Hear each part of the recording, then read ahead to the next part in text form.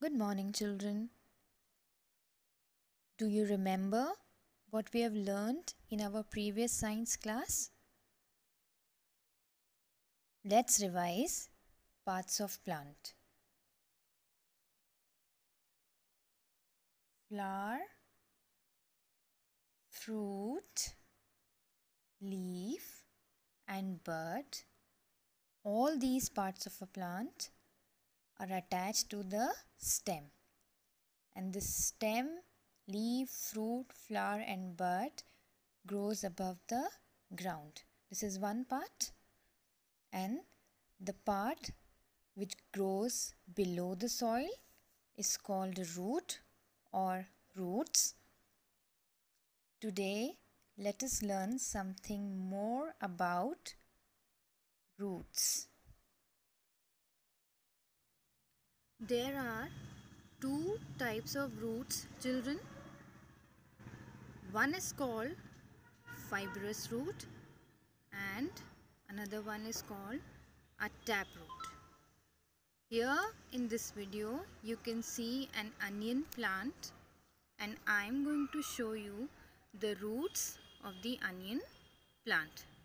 Let us see whether it's a taproot or a fibrous root.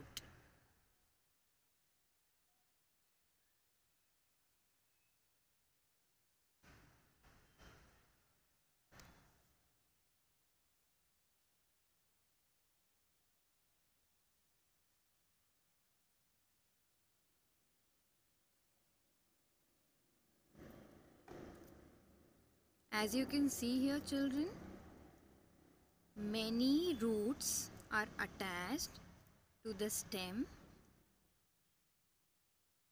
It is not a single root. It has many roots attached to the stem. So this type of root is called fibrous root because from the stem many roots are attached.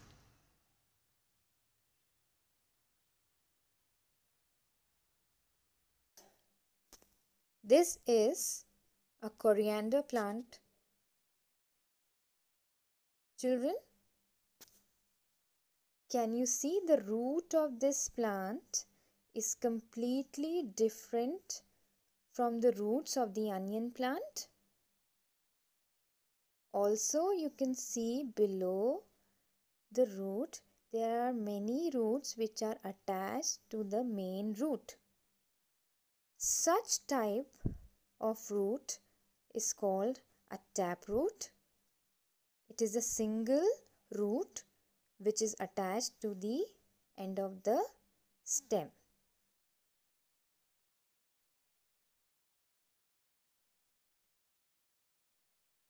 Children, why does a root grows under the soil?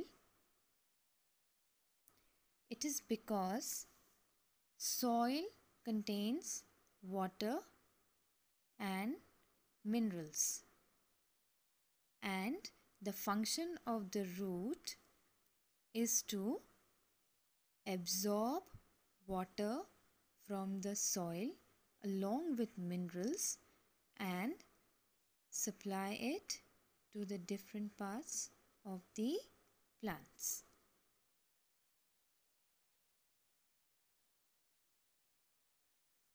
Roots hold the plant firmly.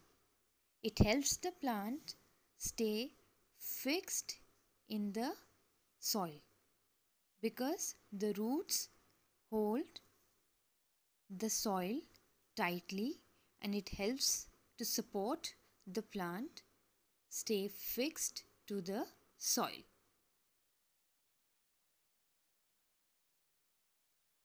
Some plants store extra food in their roots.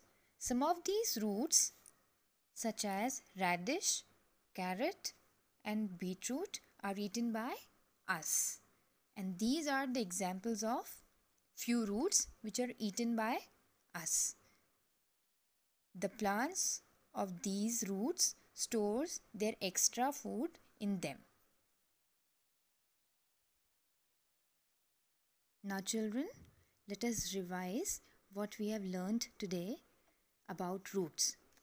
Take out your books, your new science books, go to page 70 and read about roots and find out 5 different new words that you've learned today. After this, you can watch the animated video about roots and their functions.